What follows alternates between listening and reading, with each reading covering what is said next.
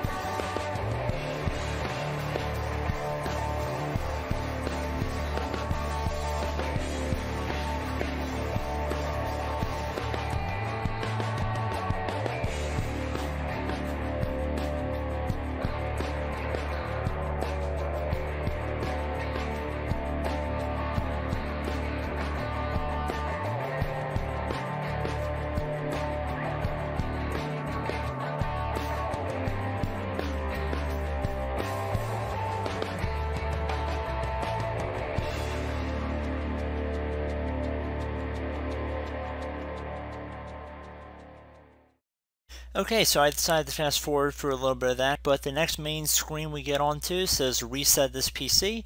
Your PC has been reset, but we couldn't remove all your personal files. If you plan on giving away or recycling this PC, try resetting it again. Click Got It.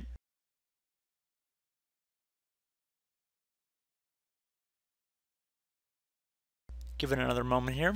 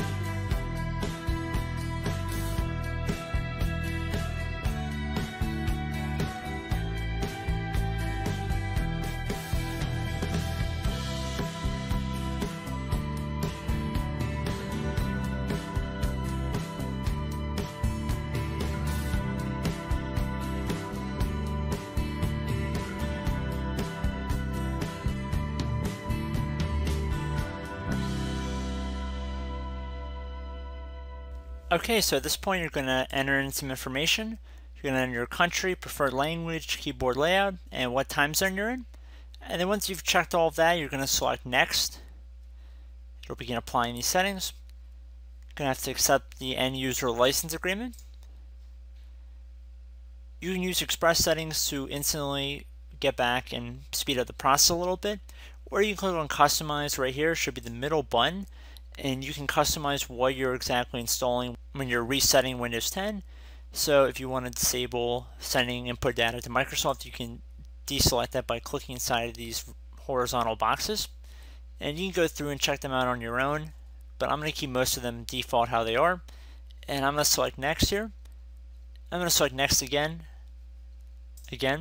And you guys are more than welcome to go check through and see exactly what you are agreeing to. I'm just trying to speed this video up a little bit.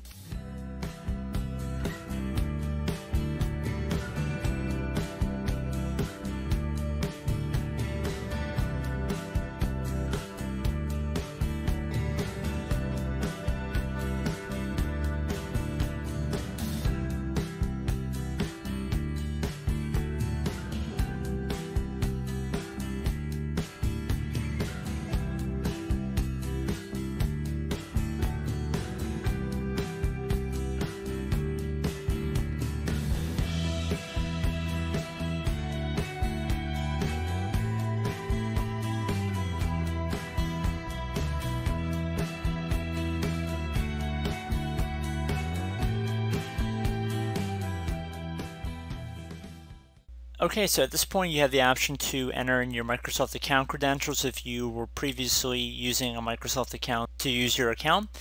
You could also create a new Microsoft account, or you could skip this step and create a local account on your computer, which what I'm going to do. So I'm just going to do a quick little example for you guys.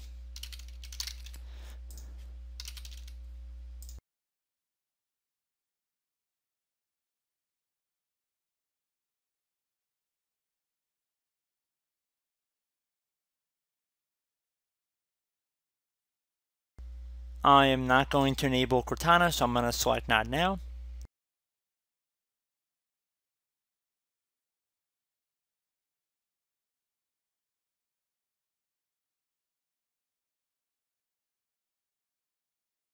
And there we go. We can see we are logging into Windows, and it should be a fresh installed Windows we are logging into right now.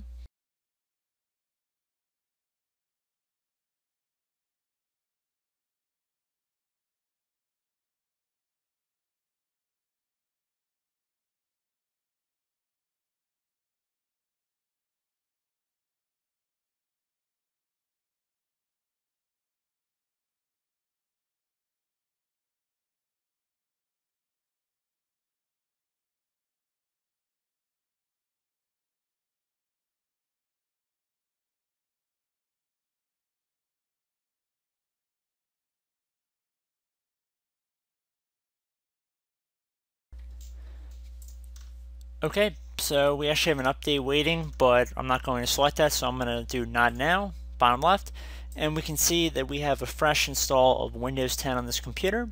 Please keep in mind this will take some time to do this whole process, but I do hope the end result is what you're looking for.